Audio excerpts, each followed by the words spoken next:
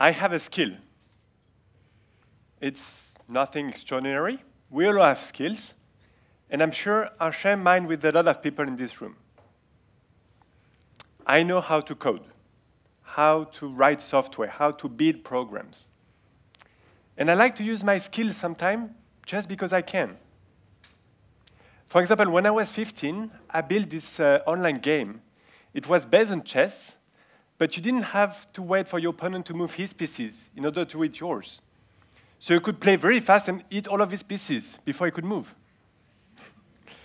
Well, I never played the game, and I didn't care about chess. I just enjoyed building it, just because I could.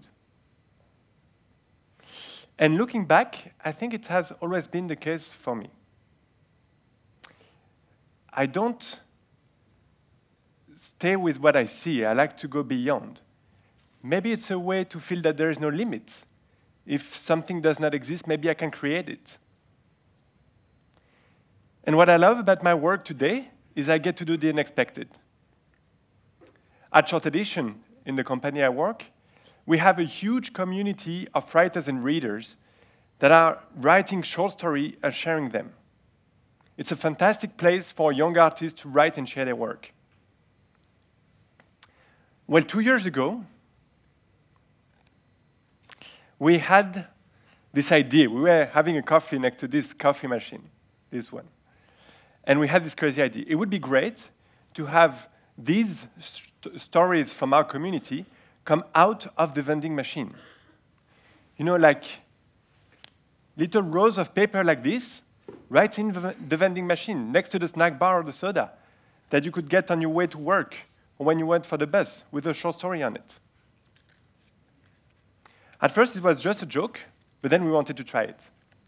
So I called my friend Arno, he knows about electronics, and we got a bunch of electronic components, and we built this rough and dirty prototype. I brought it here. So it's just a box, right, where you press a button, and it's going to pick a story at random in the pool of stories from our community, and it's going to print it on paper. It's a very short story. You can choose your reading time with the 3 buttons, either 1 minute, 3 minutes, or 5 minutes, depending on your mood. It's primitive, and it was useless to us.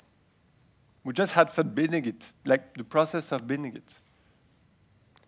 But we didn't know at the time we were going to have a much bigger impact. Because a few weeks later, this man, he's the mayor of our city, Grenoble, in the Alps, the French Alps. He just happened to come to our office, and when he saw the prototype, he saw something else. He saw a way to promote culture by making people read more, to make culture accessible everywhere, to everyone. So he wanted bigger ones for the city of Grenoble. And I have to admit, we had no idea how difficult this would be. We thought we would be done in 12 weeks, and it took us 51 weeks to build the first 10 machines. Because we had a lot of problems. For example, we'd press on a button, a bigger one, we'd press on a button, the printer would be printing, but the paper would always get stuck somewhere in the machine. It was so frustrating. But we made it. And then, other people got interested, and they saw something else in this machine that we didn't see at first. The University of Pennsylvania wants to promote reading to their students by installing those machines in their libraries. France, the train station, installed these machines in the waiting areas of the train station. It's a way for them to promote a better user experience by offering people a gift while they wait to the train. Now, if you travel to France by train, you'll be able to grab a short story on the way. Even surprisingly, the government of Dubai, by installing those machines in the city, wants to make the young people of Dubai read more Arabic, as they tend to read more English. They see this as a way to keep their culture alive.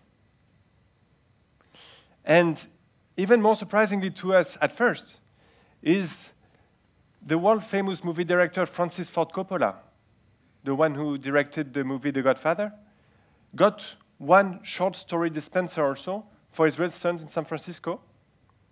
And it makes sense, because Coppola is a man of literature. He owns a publishing company of only short stories. And what he likes in the short story format is that you read a story in one setting the same way you watch a movie in one setting.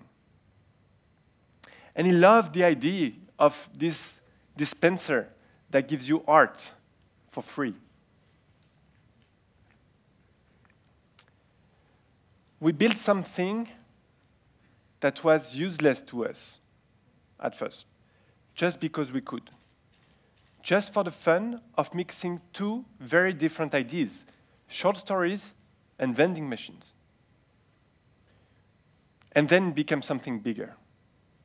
It became a way of spreading culture everywhere, to everyone, of learning new languages, of keeping some cultures alive, of helping young people, young artists to write and share their work. It's about giving something to someone just because we can. We all have skills. What skill do you have? Can you build something useless? Can you give something to someone just because it's fun? Just because you can? Who knows? Maybe you are going to have a much bigger impact than you think. Thank you.